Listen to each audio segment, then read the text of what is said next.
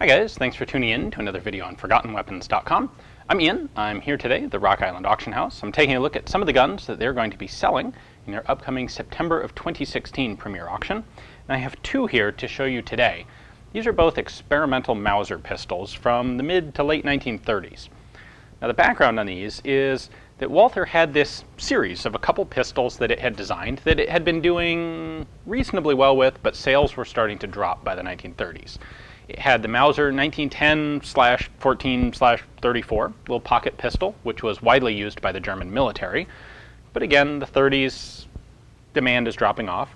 They had a pocket pistol in 25 as well, a smaller one, and they were also manufacturing Lugers.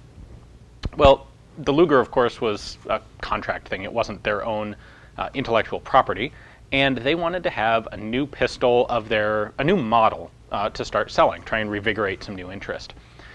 Now, Mauser had this interesting plan with pistols, which had existed with the model of 1910 as well, or 1909 and 1910, where what they wanted to do was basically have one basic design of pistol that they would manufacture as a large frame for military service pistol style use, and also as a small frame for concealed carry pocket civilian type use, which is kind of odd because typically the one of those, the small one will be blowback and the large one will be a locked breech, and you don't really have the same, that's not really something that you can have identical. But they had actually tried it, and we see that with their 1909 and 1910 pistols, where the 1909 was a big, kind of a weird delayed blowback in 9mm Parabellum and 45 and other large cartridges, which ultimately kind of failed and went nowhere, while the small scale version, the 1910 and then the 1914 in 32 and 25 auto, those became quite popular. Well, they wanted to do the same thing again.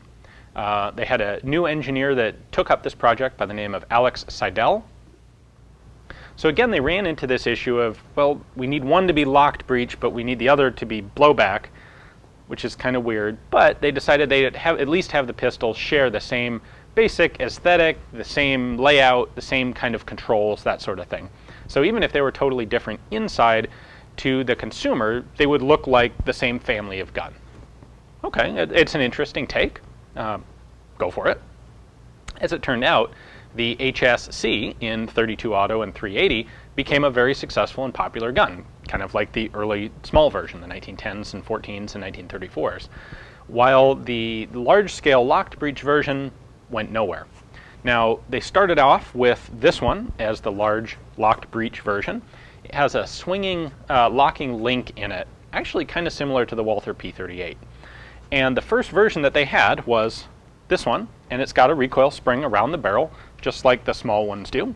That's a pretty typical, pretty easy, well understood method for putting the recoil spring in an automatic pistol. Well, 1937, there's a German military trial to replace the P.08 Luger. The Luger is a good gun, it's accurate, it's reliable. The problem is it's just way too expensive. It's a very early automatic pistol design, it's complex, it takes a ton of money and time to make, and the German army decided enough was enough. They were finally going to replace it with something more cost effective. So they held a competition, and there were 4 companies that submitted prototype pistols to them. One was Sauer and Sohn, which we don't know anything about their submission. There don't appear to be any drawings that exist still, no examples of the gun, we don't know.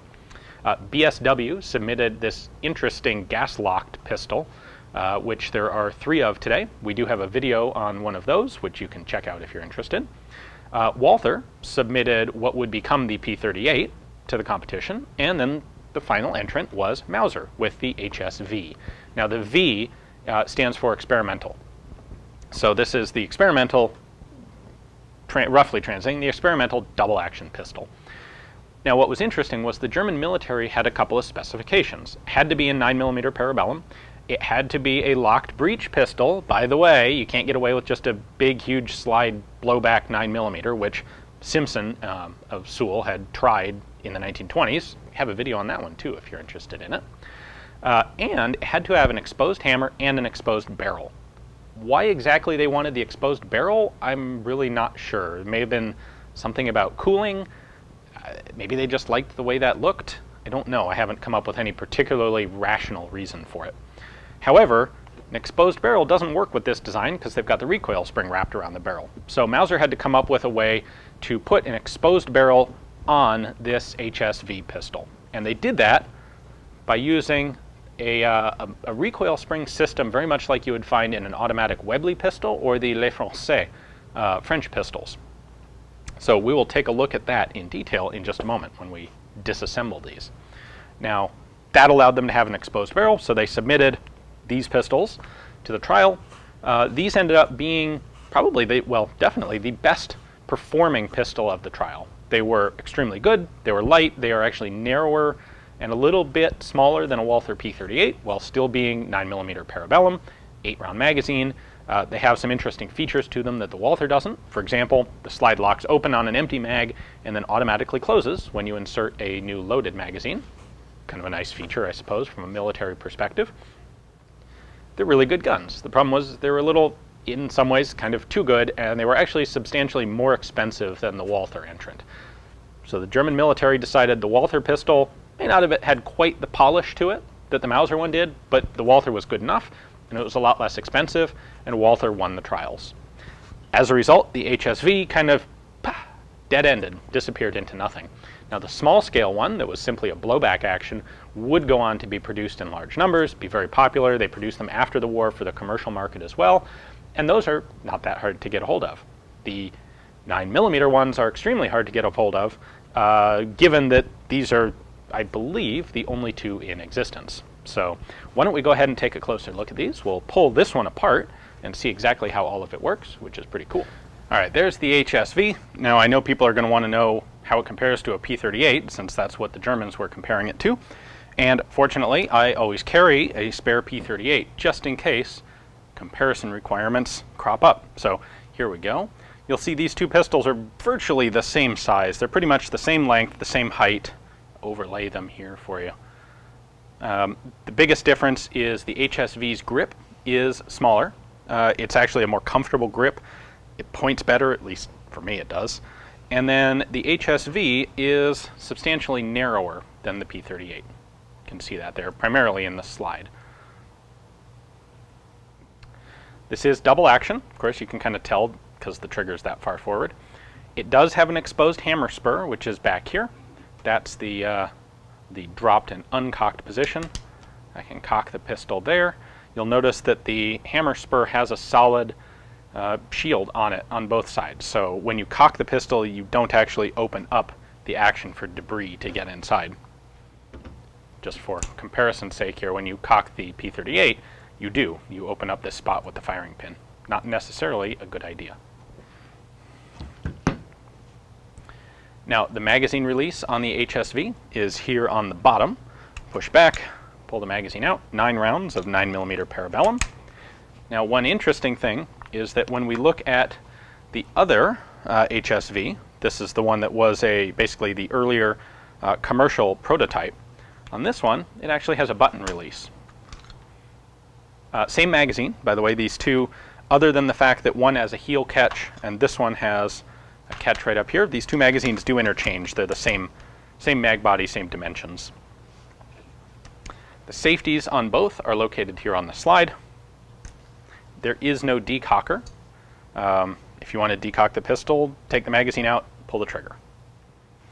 I will point out that the P.38 also has a heel release, and I suspect that was another requirement of German ordnance, although I didn't see it in the documentation. I may have missed that.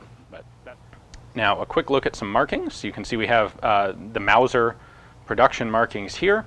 This actually originally said HSC, and they overstamped it with an HSV to turn it from the, I suppose, from the commercial version into the experimental version for military trials. It's 9mm. The safety has an S for safe, or sicher, something like that in German, and a red dot for the fire position. Nothing on this side except the serial number right there. This is V for experimental, 1030. I believe Mauser started at 1001 on their series of experimental pistols, which did not necessarily start with just the HS types. There is a very small crown proof mark right there. If we look at the magazine, you'll see that the magazine is serial numbered to the gun, And it's also got that digit 2. That would be because this gun was originally issued with 2 magazines, and this was the second, the spare magazine. It only comes with that one, by the way. Magazine number 1 is long gone. All right, with that seen, let's go ahead and take this apart. I'm going to start with the upper half, and to do this, we need to have the hammer cocked. We need to put it on safe, and then there is this plunger right here in the front of the trigger guard. And what I need to do is pull the slide back just slightly, and then push this plunger down that direction. That will allow the slide and the barrel assembly to come forward and then off the gun. So you won't be able to see much of this because it's tight in there, but just kind of all goes and comes apart. So pretty easy, really. There we go. There are 3 main components, and on the barrel you can see that we have this. This is the locking wedge. Works similar to a P.38, but not quite the same. So this is the locked position, and then this is the unlocked position. All right, so the way this works is that this pivoting locking piece can travel in these 2 grooves in the slide assembly. When it moves all the way back, then this piece tilts up against the barrel, and in this position, it's no longer in line with those grooves, and it locks the barrel and the slide together, right there. Now, you can see this round connecting bar right there. That piece is sitting under this angled hook in the front of the frame. And the way this works is when this piece is pushed all the way up, it can't move. These 2 are locked together. And then as this whole assembly starts to move backwards, that round bar gets pulled downward by this angled surface. And once it pulls it far enough, let me get it just lined up right there. Once it pulls it down this far, now the 2 are unlocked, and the slide can continue to move backwards while this bar has reached a stop. It's pulled tight against this triangular corner in there. That stops the barrel. The slide can then continue backwards to cycle, throw out the empty case, and load a new case. All right, now here is the inside of our frame assembly with all sorts of little tiny bitty German parts. We'll start with this plunger, the takedown plunger, which you can see moves right there. This actually hooks against this surface right there on the barrel. That prevents the barrel from going forward. When you pull this down, now the barrel can go forward far enough to disengage from the various rails that it's in. For example, this being in this slot. So that's the disassembly. Now if we look at the fire control group, we can see that this is the face of the hammer. When I pull the trigger, that's going to go forward up into position where it would hit that firing pin right there. Spring-loaded. It's a little too deep in there for me to get with my finger, but you get the idea. There's the firing pin. That fires the gun. It does have a magazine safety, so we'll see that actually when I take the grips off. So why don't I do that now? We also have this really cool recoil spring mechanism under there that we can take a look at. All right, the grips are off. They just are held on by a single screw. So we can set those aside. And then just for visibility's sake, I'll pull the magazine out. Then this is 1 and number 2 of the dual recoil springs. These work just like, well, primarily just like a Webley automatic pistol, where this hook at the top holds onto the slide, and when the slide goes back, it compresses this spring, which puts tension on this lever, tries to push the lever forward, thus it acts like a recoil spring. I'm not even going to try and do that with the slide off. We'll put the slide back on in a minute and show you that. So what this allowed Mauser to do was actually put in an effective, a strong enough, durable enough recoil spring system and still have a nice exposed barrel. Normally, if the barrel's sitting here, you've got your breech block right there. There's really no place to put a big coil recoil spring. That's why you normally see them under the barrel out here. Or you have to come up with like some small little springs running alongside the action, which is what they did in the P.38. They put a pair of recoil springs down in here. That's why the slide on the P.38 is wide, is to give space for those recoil springs inside. Now this spring back here is what puts tension on the hammer. You can see this hammer strut comes up right here. It goes all the way through. And it also acts as the tension spring for the magazine release. Now the magazine safety is necessary. You can see here I can pull the trigger and nothing happens. What I have to do is push this piece up just slightly so that it hits this little half round guy. Right here you can see it's dropping just below that half round piece. When I push it up, now it's in contact and it will drop the hammer. You can see up here. So what the magazine is actually doing is pushing this piece like this. You can see there's a little lip on the front here. When that lip goes up, the rear goes down. That allows this to lift up. When I put in the magazine, the edge of the feed lip catches on that little lip right there, which latches it into position, and now when I pull the trigger, it's going to fire. One word of warning. Most folks watching this will probably not ever take apart this pistol because there's only one of them. However, there is a decent chance that some of you will be taking apart Webley automatic pistols that have this style of spring. A note of caution, these things, every single pistol design I have ever seen with them, they are prone to falling off and going kerproing across the room because there's usually not much holding them on once you take the grip panels off. Now the double action system here is also a bit complex. We can take a look at all the working bits here. When I pull the trigger, this hook is going to come out, which allows the trigger to drop, the hammer to drop, sorry. Hammer hits. Then if I cock this manually, now it's at half cock. Just prevents it from going forward.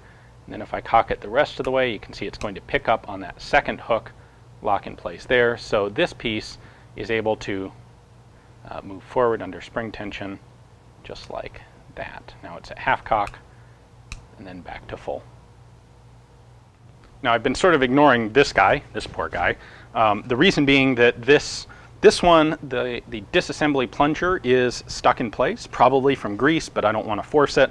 So I'm not able to pull the slide off this one. Now they operate the same way as far as the locking system is concerned, except for, of course, this one has the spring up here, so it does not have a spring under the grips. It does, however, have a neat feature that I do want to show you, namely the way the grips are held on by this lanyard loop. If you look closely here, there is a little tab right there that's holding this lanyard loop in so that you can't just pull it out backwards that direction. And we can see underneath that the lanyard, the two tangs of this lanyard loop are actually holding the grips in place. So in order to take it off, I'm going to very gently depress that. Okay. Now I've got it just slightly pulled out. Now I can pull this lanyard loop the rest of the way out like that, and then the grips just come off.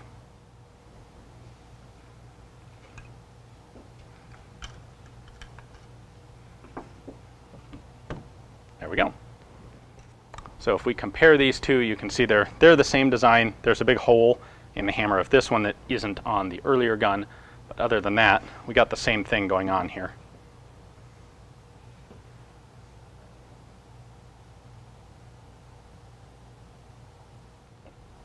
All right, reassembly of those grips is actually a lot easier.